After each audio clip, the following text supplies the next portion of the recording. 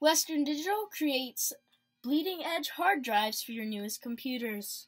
So you saw that intro, and this is what we're going to be going about. And this is a Western Digital Black 250 gigabytes against an SSD against a multimedia card.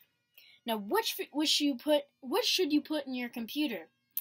Now, I want to say this is great if you just have mass amounts of data that you want to store. And a tip, never touch those gold things. Now, our second contester is a micromedia card. So this is the smallest type that we're going to have in a computer. It's possible to have it, and then we have an SSD, but unfortunately I do not have an SSD with me right now. I may be getting one for future references, but an SSD, it's for now, it's the most powerful card out there. Well, memory unit out there.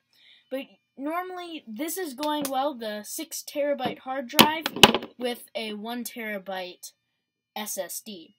Now, if you have an SSD right now and you're watching this video, but I have 0 views, but I'm going to get there. I'm going to keep working at it. But,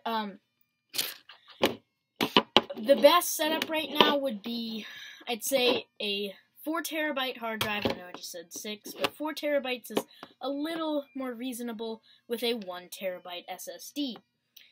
Now, if you really want to be high-tech and you want to spend a little more money, but you want to be completely awesome if you're going for a mini ITX build, you want to go with an MMC card.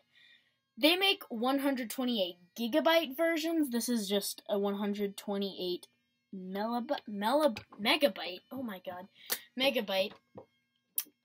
And I believe it's the same thing as what would go in a camera.